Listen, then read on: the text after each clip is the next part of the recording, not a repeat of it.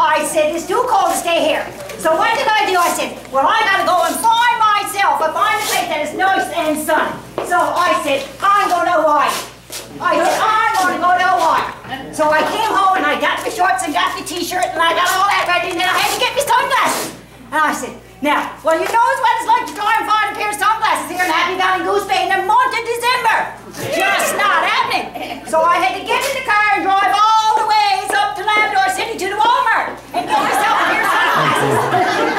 Yeah, so I got the sunglasses up at Walmart and while I was there I said, well, now look at this luggage. I gotta look like every other tourist that's down there in Hawaii. So I saw this luggage and it was that good. I said, well, I gotta get that nice fancy luggage right there. Let me size this up now. I see what this luggage is like.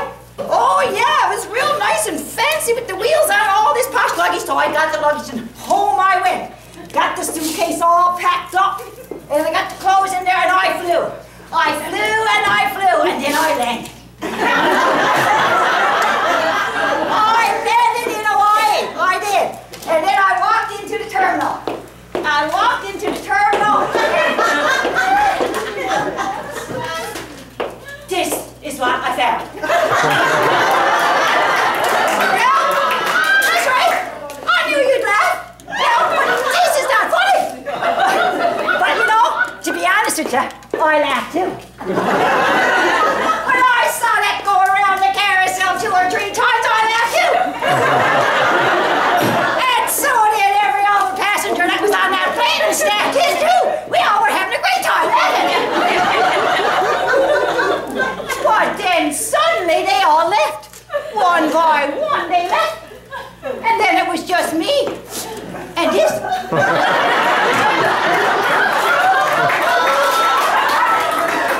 then I said, well now, I knows I booked myself on a pints ticket and I wasn't expecting too much. And I going down on my plane, I was that hungry, my stomach was turning inside out. But I was expecting a little bit more than this. And look, some hilarious bag handler put a heavy load sticker on it.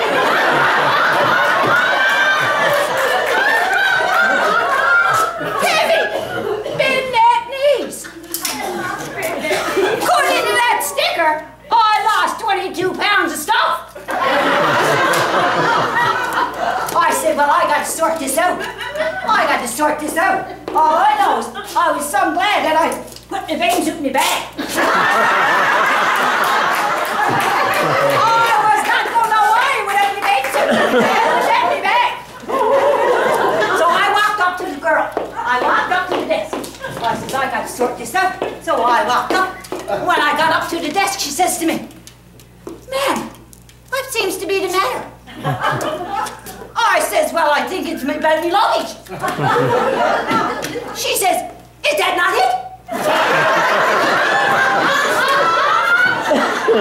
I said, well, that's some of it.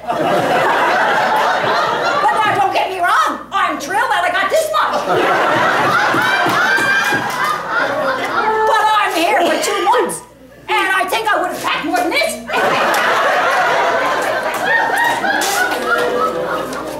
She said, well now, she said, I'm going to have to ask you a few more questions.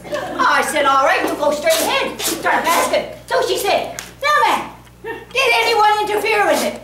I said, well, we probably wouldn't rule that out now, should we? Then she says, ma'am, have you left it unattended at any point?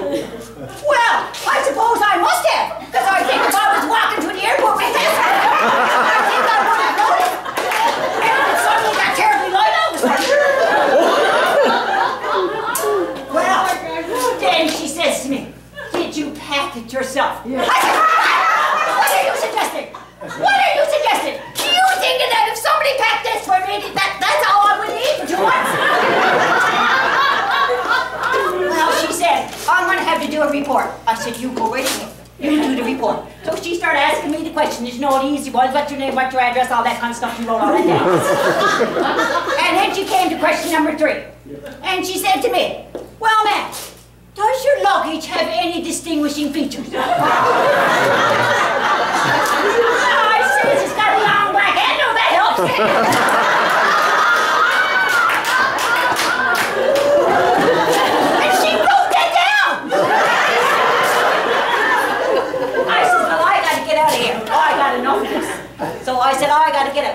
went out and went on a taxi route, and I started looking for the taxi, and I started looking up and down, and I saw this man down there smiling at me like that guy over there.